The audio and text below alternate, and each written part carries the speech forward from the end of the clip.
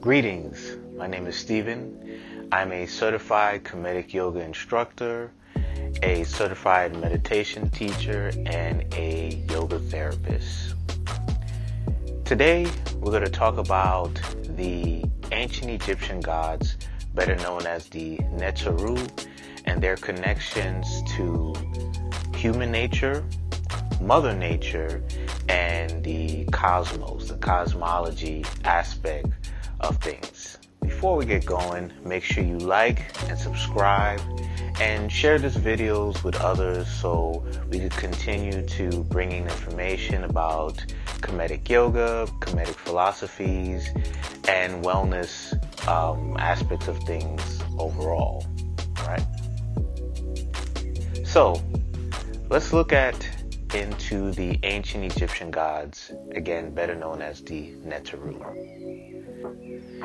The Neterus are a group of gods that are based in ancient Egypt, also known as Kemet, and each Neteru has a very unique characteristic about them, not only based on how they look, but based on their different powers or some of the things that they are the deity or the god of. And what's very unique and interesting about each Neteru is that their physical characteristic as well as their powers or the elements that they're connected to all has to do with human nature, Mother Nature, and the cosmos, dealing with the stars and the planets, etc. So this is a result of a spiritual practice that was created based on the environment and based on how a person is feeling, based on the human experience. So a lot of people will say that the ancient Egyptian religion was mythological and there was some mystery to it, but actually there wasn't much mystery to it at all.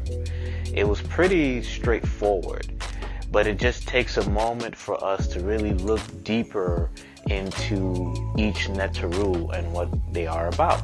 So understanding the Neteru and how they were created is understanding that the people who created the Neteru were creating this spiritual practice based on their environment, being present with their environment, but also being present with the human experience as individuals and as a people. So we're going to look into each Neteru, or we're going to look into a few Neteru, not each one because there's so many, but we're going to look into various Neterus and their connections to Mother Nature, human nature, and the characteristics of the stars, as well as the sun, and just the cosmos overall. So let's look into some of the more well-known Neterus. The first one we're going to look into is Ausar. Ausar is considered to be the ruler of the underworld. The underworld is actually the spiritual world. So that's what is meant by the underworld, the spiritual world. And Ausar is typically seen as a mummified being, and he has green skin, and sometimes his skin is black as well.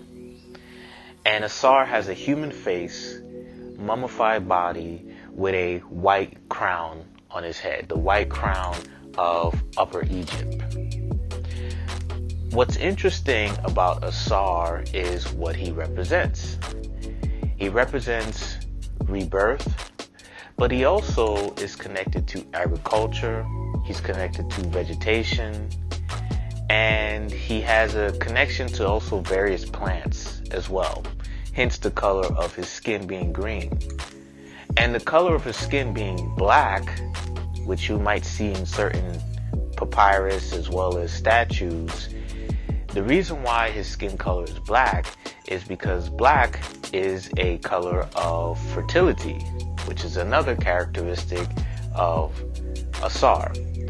black being a color of fertility because when the soil was very dark, that means that the soil was very rich in nutrients and it was able to grow crops.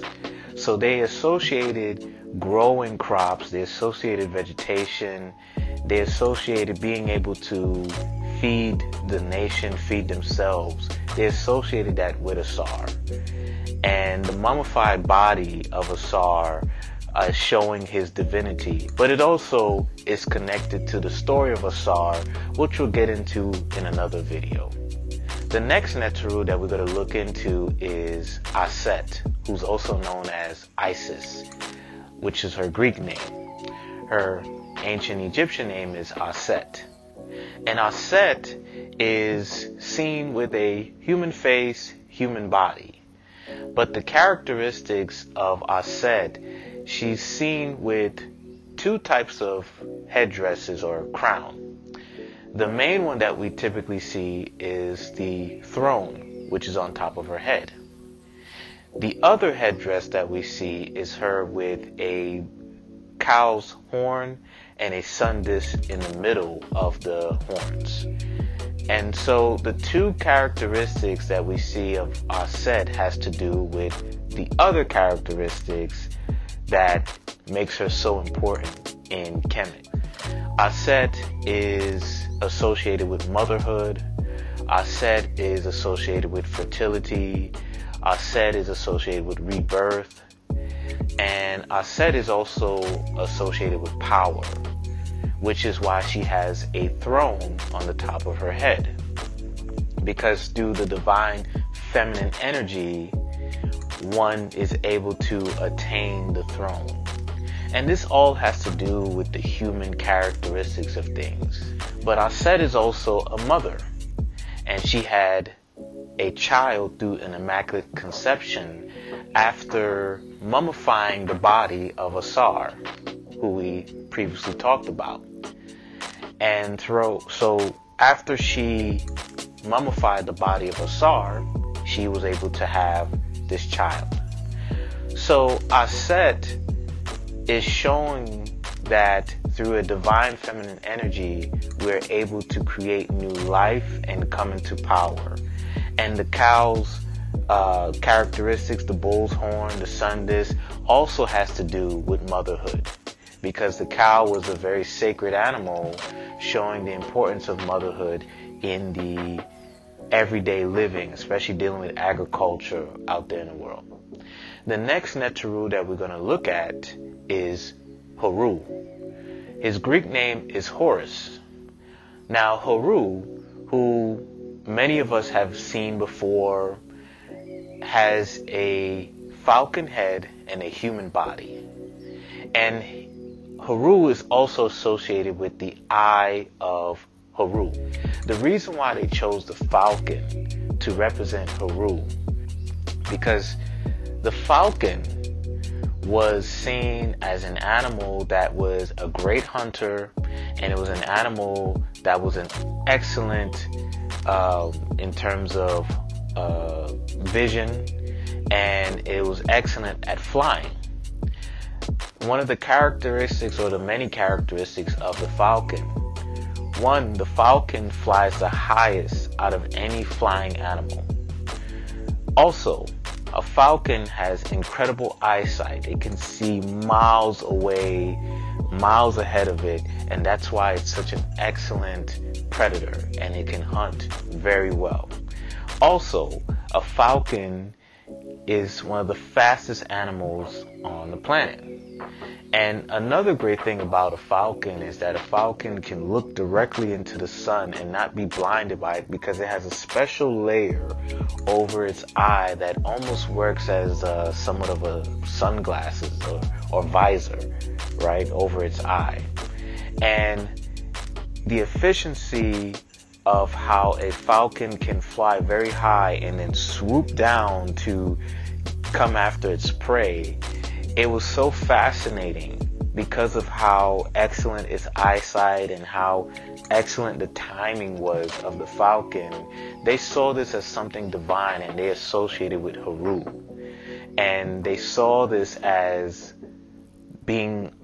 saw this characteristic as a way to connect with human nature, and how one can have excellent sight of what lies ahead of them on their path and their journey in life, and they're able to achieve all the things they need to achieve through that vision, and being able to see the light, being able to see through the light and move through all the obstacles and achieve greatness. And that's why Heru, especially him being associated with a falcon, was so important. So there are many other Neterus that have these great characteristics, but I wanted to touch on those three for now, because they're the three main Neterus that we see in ancient Egyptian mythology, and the spiritual practice that has a very important connections to human nature, as well as the cosmos, and as well as Mother Nature. Purpose of all this is to show that a spiritual practice that was created and has been able to influence so many other civilizations and even society today. The reason why that spiritual practice was so influential was simply because the people who created it was connected to their environment, and most importantly, connected to themselves. So in order for us to achieve this same greatness, we must find that connection to ourselves as well as our surroundings, and maintain this connection, and through that we can build something very great. See you soon.